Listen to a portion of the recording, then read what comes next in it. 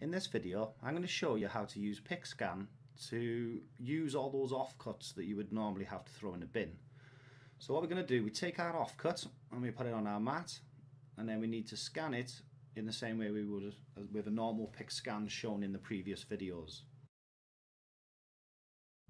So it goes in the scanner and then we head into the software to do the first scan. So pretty standard affair. If you followed my previous videos, you'll be aware of what we're doing here. So we're just scanning the first half. Once the scan's finished, we'll then turn it round and we'll get the rest of the image.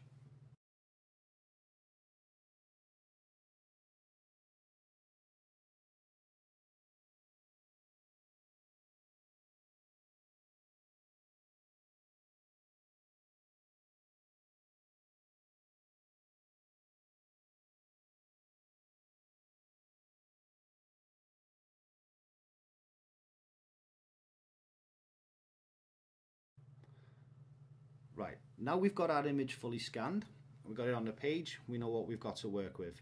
First thing we want to do is define the area that we can cut in, and we're going to do this by doing a normal auto trace as you would with a standard image.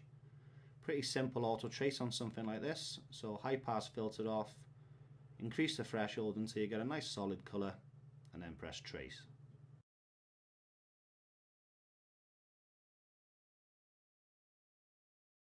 Once this is done, we're going to put an internal offset on just to bring the line in a little bit so that we don't cut off. 2mm offset will be enough. Once we've got that, we delete the original line. So there we've got a nice area to work with. What we need now is a design to cut in that area. So here I've got some little decorative horseshoes, and I'm going to try and get as many as possible onto this little offcut that I've got. So copy, back to my scanned page and paste it. Now this is where the trick comes in. What we're going to do now is use Silhouette Studio's new nesting feature. So to this you need to select the cut line that we've got and then choose the top option to use that cut line as a boundary. From there we want to add a little bit of padding so we've got space between our cut lines.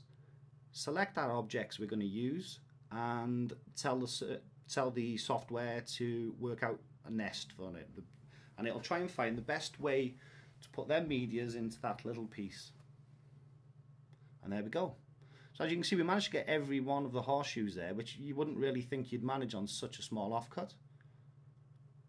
But at least now we've got that in, we can start to cut it.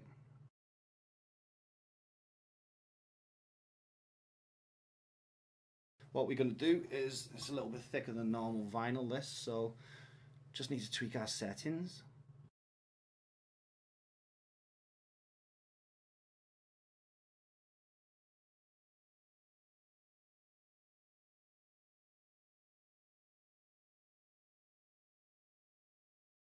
Once we've got the settings right, let's send it to the Silhouette and cut it. Normal affair here. Read the registration marks first on the sheet.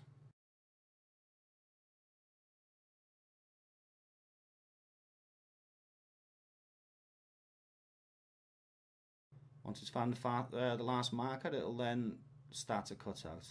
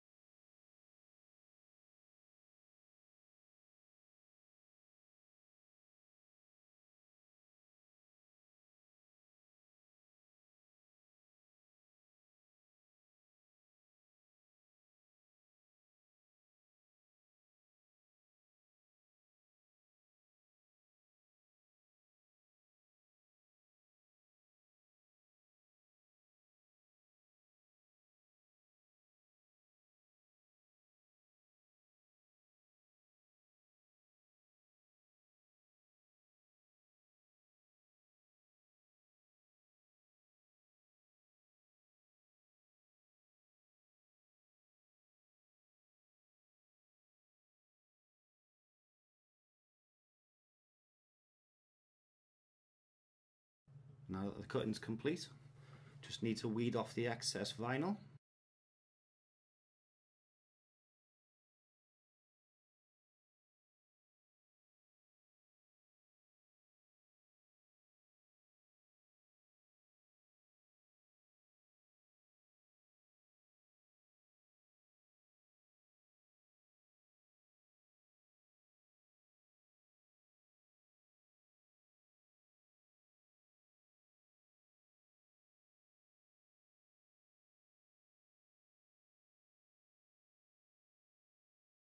And there we have it. 10 nicely cut wedding horseshoes out of a piece of material that would normally go in the bin.